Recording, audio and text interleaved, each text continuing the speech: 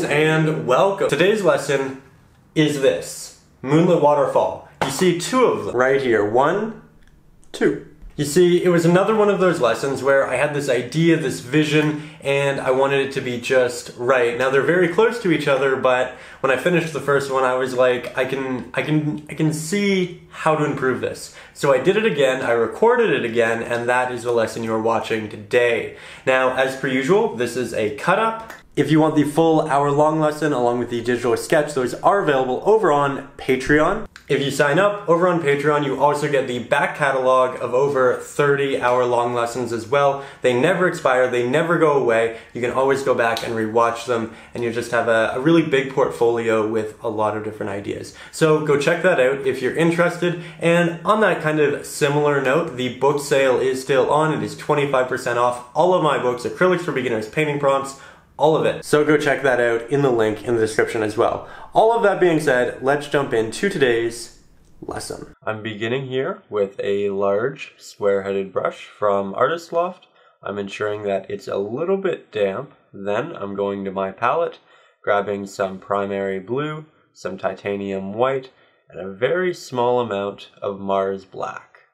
Here I'm trying to mix a fairly desaturated darker blue for the sky.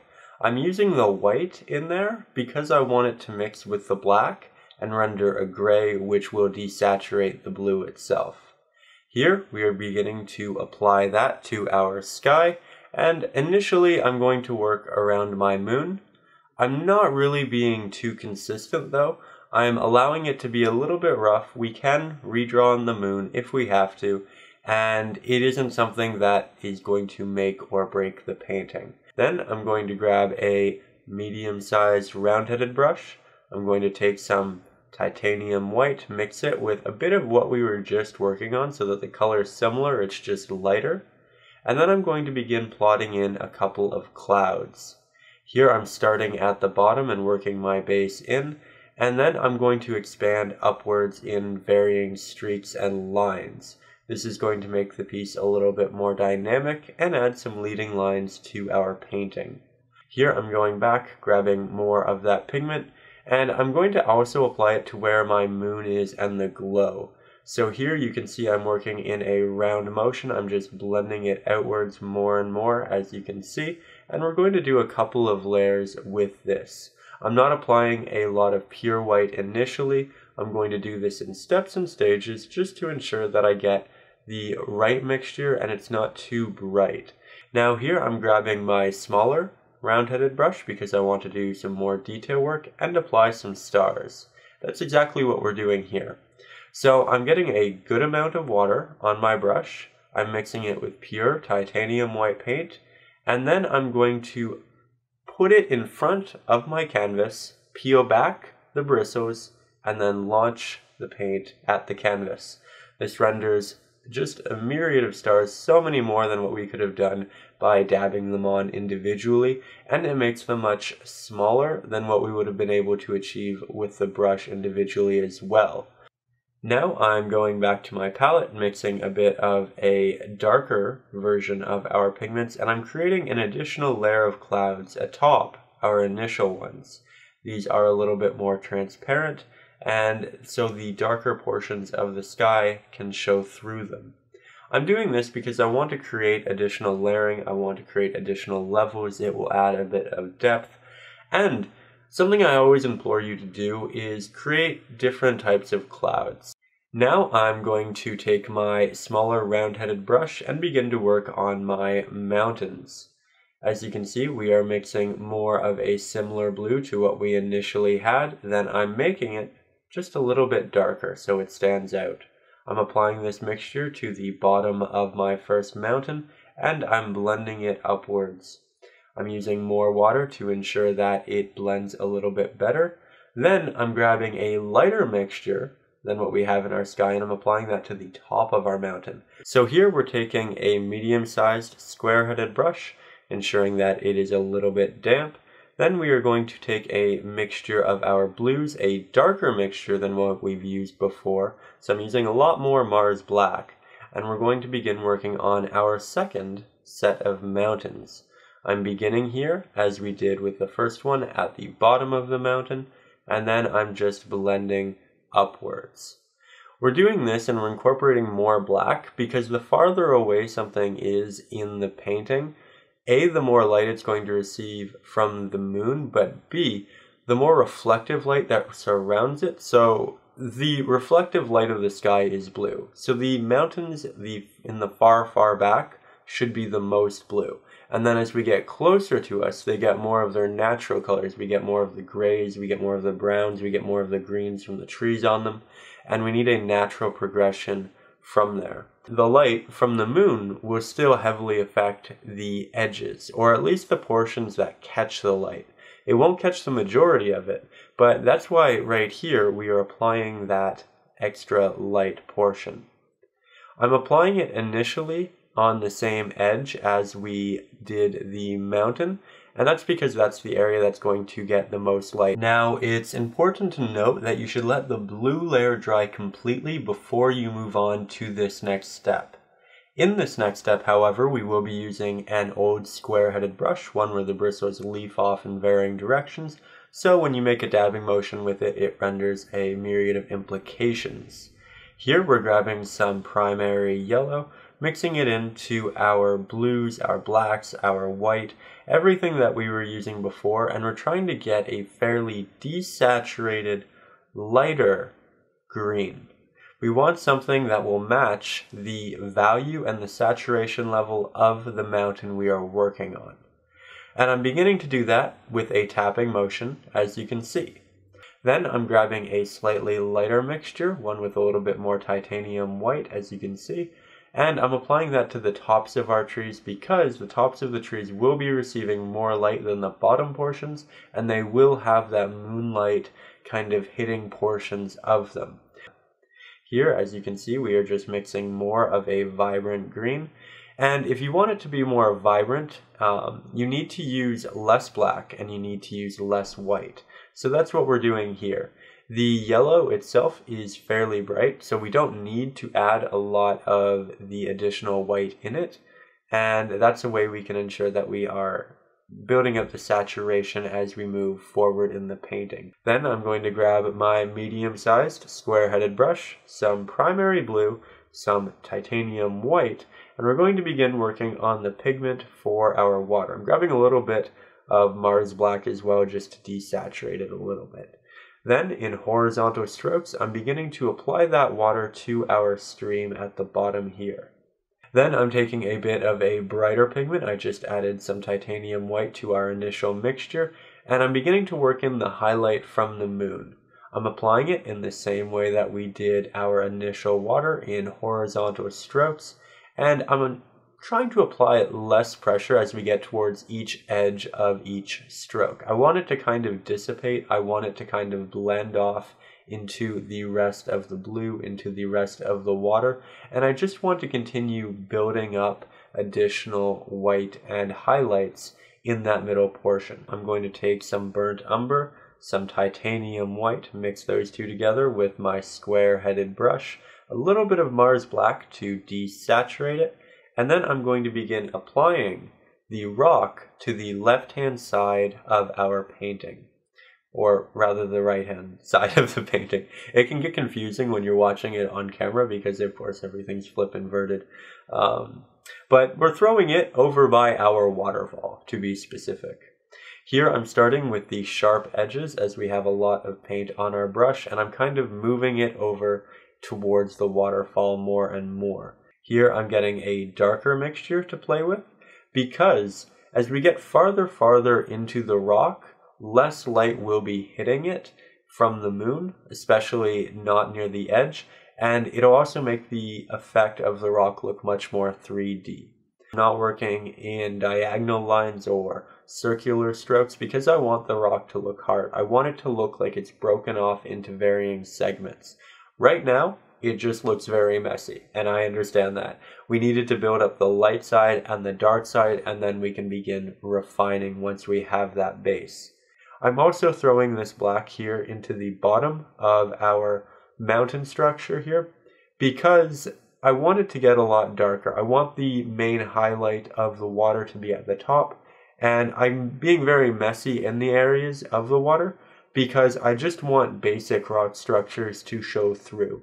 They don't need to be great, they don't need to be perfect. We are covering all of this with water, but I do want a bit, just a bit, of a harsh undertone so that you might see some of this through it and it'll look interesting. Then I'm going to grab the smaller round-headed brush. I'm going to get it a little bit damp, grab some more of our Mars black, a little bit of primary blue, a little bit of primary yellow, mix those together to make a very dark green. Then I'm going to begin applying the foliage to our tree. I'm beginning at the top where it needs to be the sharpest and the most concise. Then we're slowly moving down the tree, expanding upon our branches and foliage.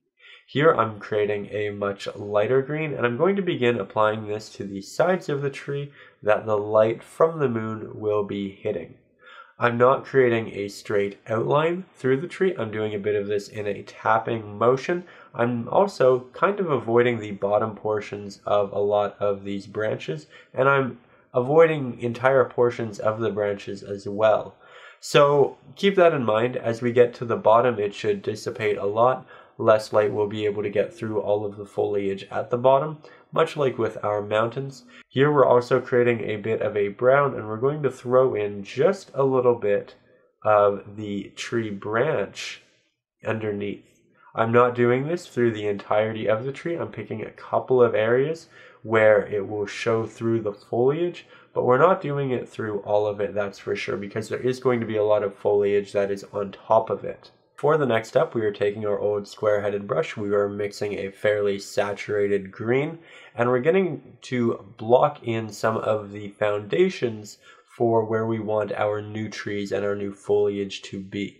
I'm working it up and around some of the rock. As you can see, some of the rock is still showing through in between varying portions of the foliage. That'll just make it a little bit more interesting.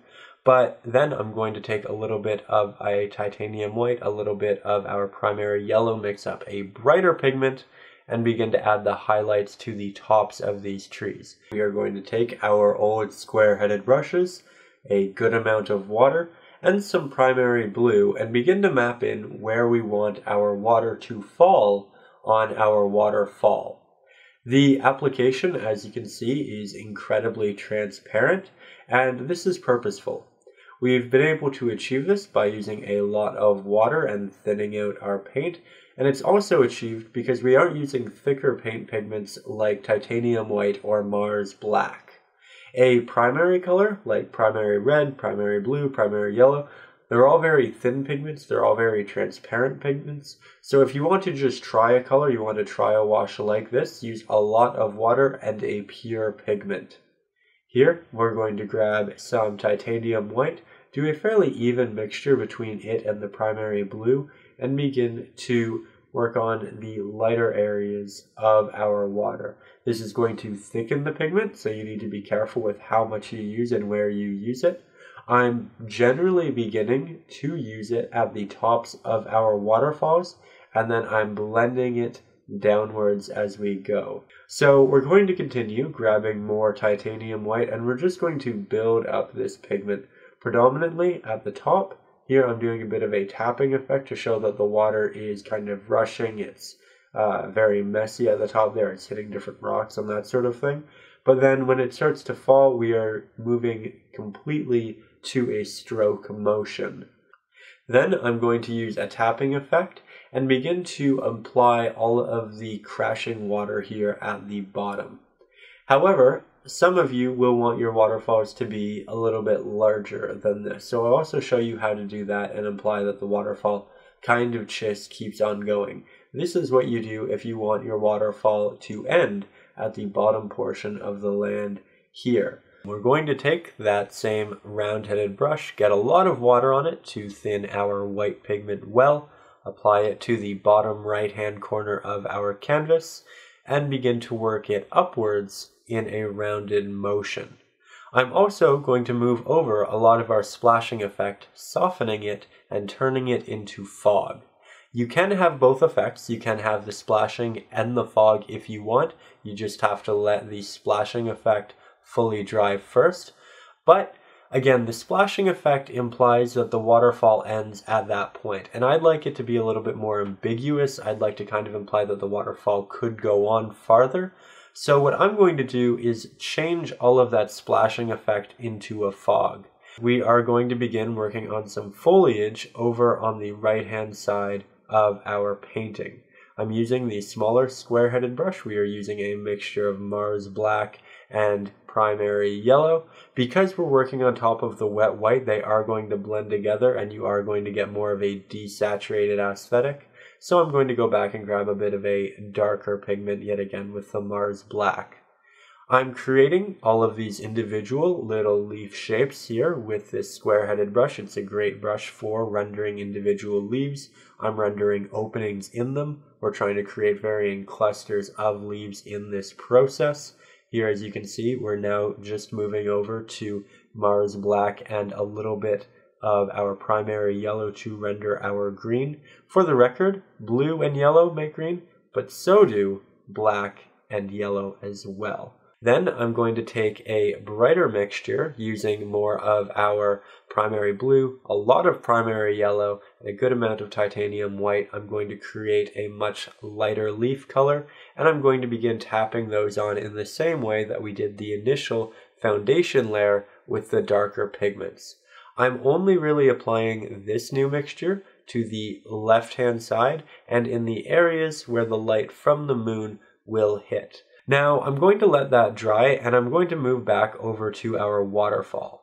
Here I'm using a very clean, small square-headed brush and I'm applying this to the tops of our waterfall. This is a pure titanium white.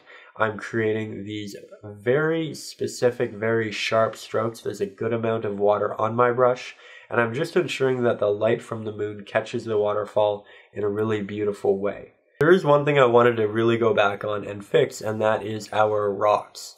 So here I'm taking a mixture of burnt umber and titanium white, and I'm ensuring that we have a fairly sharp edge for the far left-hand side of our rocks that are attached to our waterfall. Then I'm dragging them backwards a little bit towards the waterfall area. Then I'm creating a darker mixture, as you can see. It has burnt umber, it has Mars Black, and I'm creating the opposite side. These are areas that the light isn't hitting. We're making our portions of our waterfall a little bit sharper. We're ensuring that they're a little bit more three-dimensional. Hey there, it's Ryan O'Rourke. I truly hope you enjoyed today's little extra video. It was essentially a cut-up version of one of the many hour-long lessons which we offer over on patreon.com. Over there you'll also find digital sketches of the 10-minute painting lessons, digital sketches of these hour-long painting lessons, and a bunch of reference photos as well. So if any of that interests you, or if you just want to support the channel, go over there and check it out. It is a pleasure to make these long form videos and I love to share them with all of you. So thank you so much for watching. I will see you next Saturday with a new video, and above all, as always, stay creative.